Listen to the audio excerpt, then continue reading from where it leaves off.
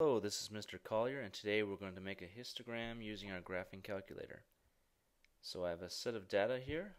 We're going to enter this data into our graphing calculator. I've already entered the data into list 1, so the data is ready to go. So to graph this data in a histogram, you go to second function, stat plot, and you press enter here. Make sure the plot is on, and then you go and select your histogram here, is this picture over here, and press enter, and then you can go to zoom,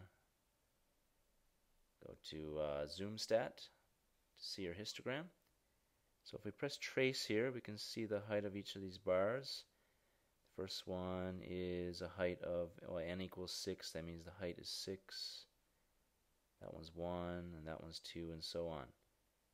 Okay, but if you look at the intervals here, the intervals for each of the bars looks to be 17. Okay, so if you want to change these numbers to make your histogram look different, you can go to Window and change these settings. So right now I got the minimum value at 17. I'm going to use a nice number like 15. And then, okay, so that's the minimum value. And then you want your interval lengths to maybe to be something like 10 or 15.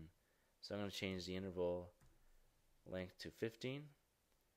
So that should go from 15 to 30, 30 to 45, and so on. So it'll be nicer numbers to work with. Okay, so I've got those numbers entered there, and just go click on Graph now to see your graph. And there we go, and we can trace it. So you see the interval widths now are 15. Okay, so we have two values between 30 and 45, and one value in each of these three bins. And that's how you make a histogram on a graphing display calculator.